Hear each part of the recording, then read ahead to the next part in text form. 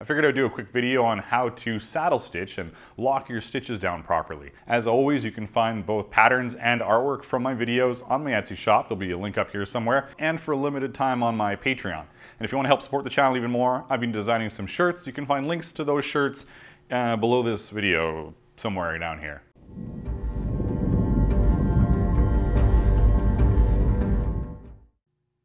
When prepping your needles for stitching, it's a good idea to go through the eyelet and then put the needle back through the thread.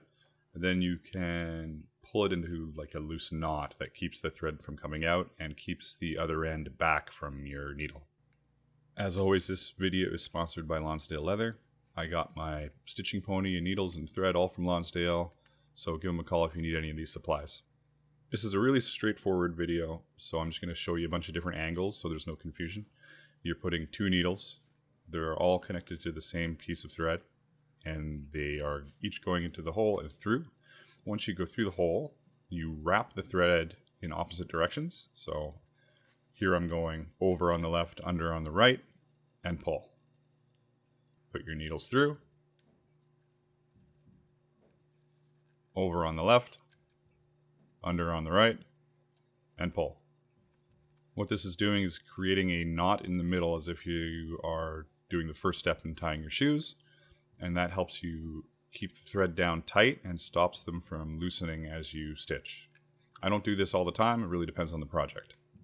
A lot of people use chisel punches that are angled, and so when you're doing this, making sure that you're going over on one side and under on the other on every single pass will make sure that all your stitches are laid out really nicely and slightly angled to go with your angled chisel punch.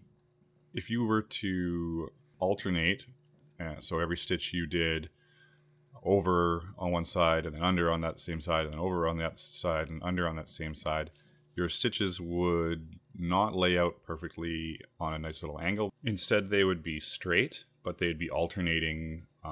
One would be straight above and one would be straight below, like slightly staggered back and forth, which may be a look that you're going for, who knows. And if there's still any confusion, this is kind of what your stitches will look like if you don't have any leather. So this is all you're doing, really easy, just some loops. Until next time, keep on being creative in whatever it is you do.